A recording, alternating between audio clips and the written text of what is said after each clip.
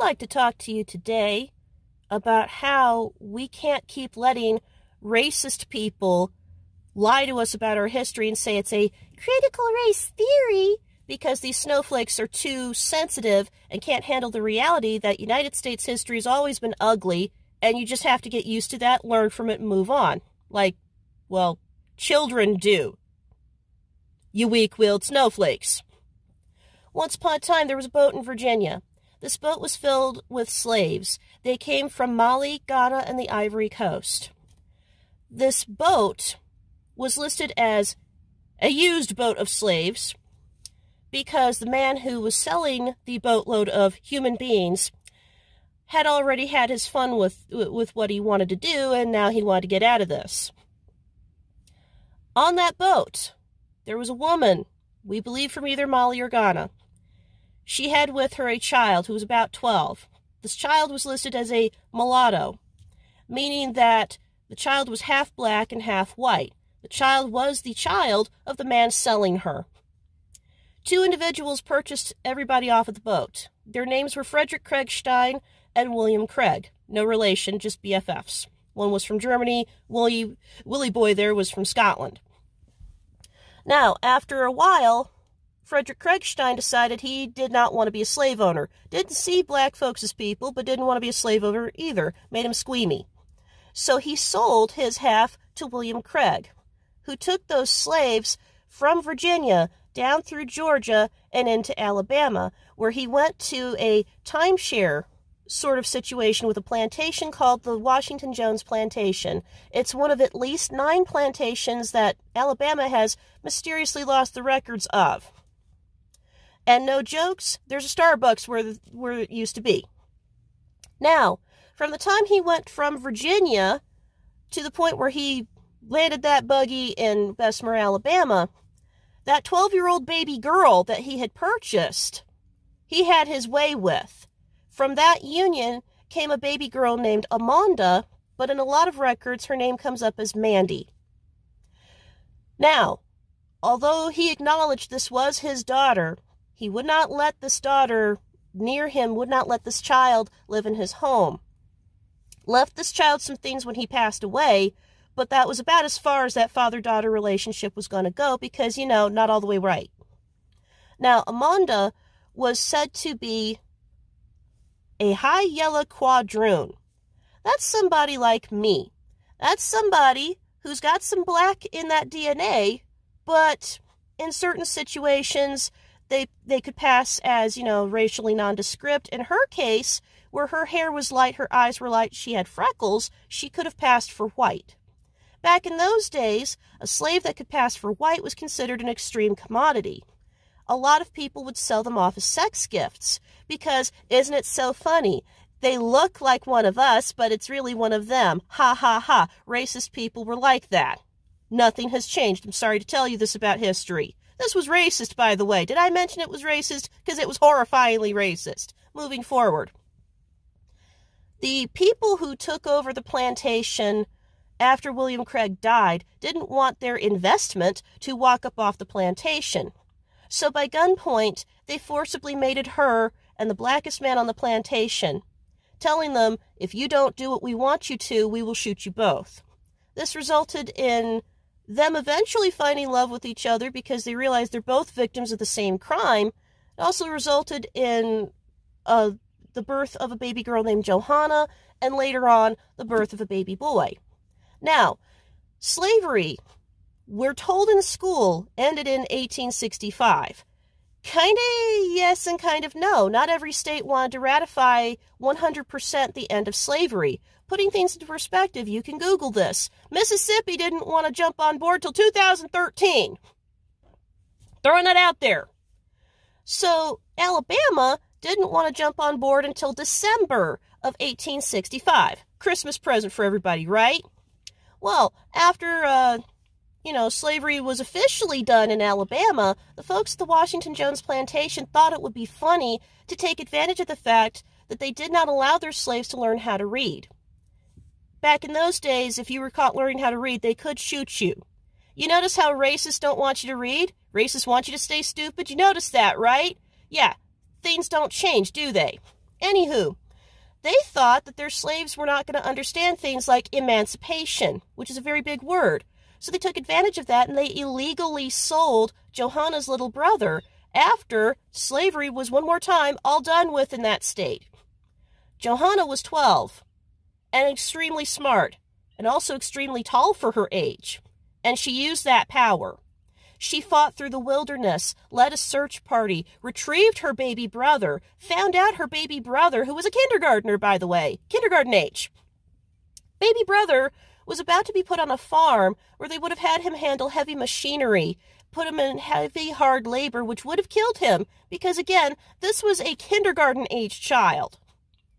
She found this out, found the man who illegally purchased her baby brother, got this man to find the truth, that this was an illegal sale, you've been swindled out of your money, slavery's done with, get away from this baby boy. When she and her mother and father and the baby boy came back to retrieve the last of their belongings, they found the plantation had been set on fire, records first. Why records first? Because the men who had the plantation figured, if we cannot keep you, we'll keep your history from you. And that's what they were told. Johanna, 12 years old, fought through the flames, retrieved the last of their belongings, and they skedaddled to start their brand new life. Not long after this, Johanna met a Native American man. His name has been lost to history. Somewhere after their union, somewhere after she became pregnant with their child, he disappears from history. For generations, it was thought that he must have bailed because she was pregnant. Not so.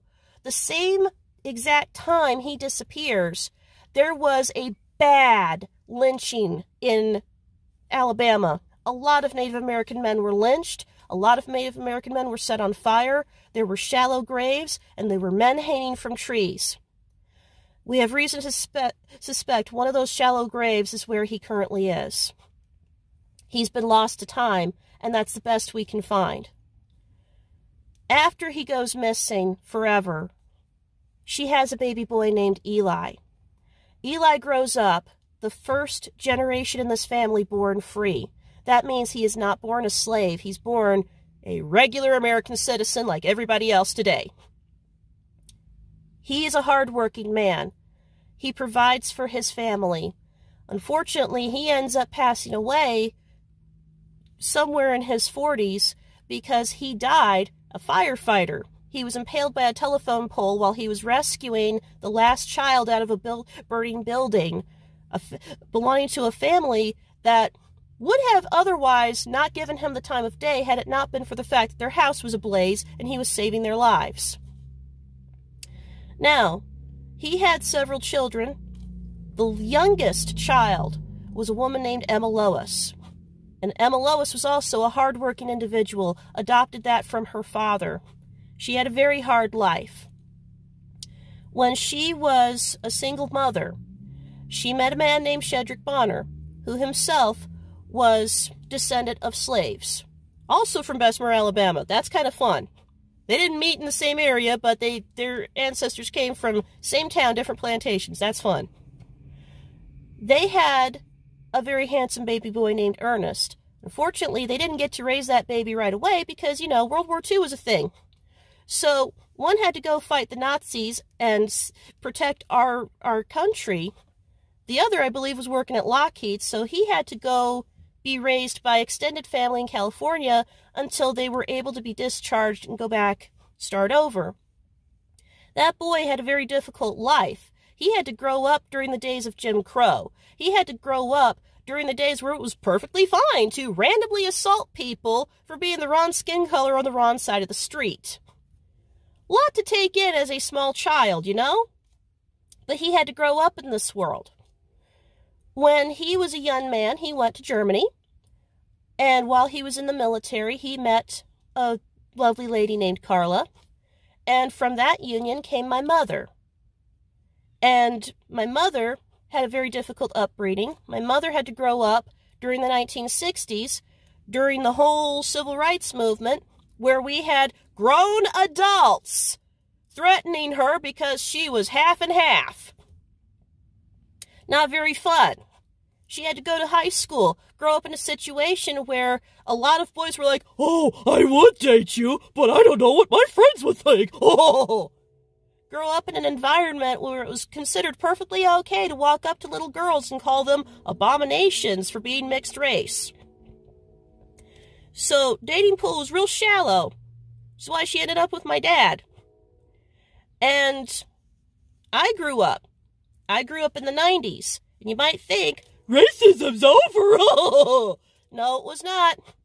People didn't know because my skin color changes a lot. When I'm at my best health, my skin color is a deep gold to remind me of the riches that were stolen from my ancestors. And when I'm not getting enough sleep, like today I'm running off of 3 hours of sleep, I look very pale. A lot like Amanda. You don't know what I could pass as, could you? Ha ha! Real fun. Because I grew up ethnically nondescript, a lot of people didn't know how to pigeonhole me, how to cubbyhole me, how to describe me. So to tell them the truth, I'm mixed, I'm more than one race, and people would flip out on me. And people also would flip out because I was an avid reader as a child. I would read a lot about history. Specifically, I would read about the time period my ancestors came from because I wanted to know, why did this happen? Why were my ancestors slaves? And why did it take so long for people to decide that's a bad idea? And why did we have Jim Crow, and why do we still have to put up with this? Why do we still have redlining in certain areas? People would get mad at me for asking those questions. And I noticed that, unfortunately, those people have power now.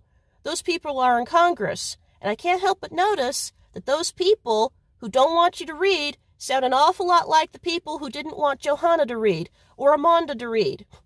Those people who thought it would be funny to slip things by them on the premises that they were hopeful that Johanna could not read, that Johanna could not process large words like emancipation, so that they could illegally take her little brother from her. Those people have descendants who are in Congress right now who don't want you to acknowledge the fact that slavery and Jim Crow and redlining and civil rights, they're not a critical race theory. There is no theory. It's a fact. The faster you accept that reality, the faster you evolve. But they don't want you to evolve.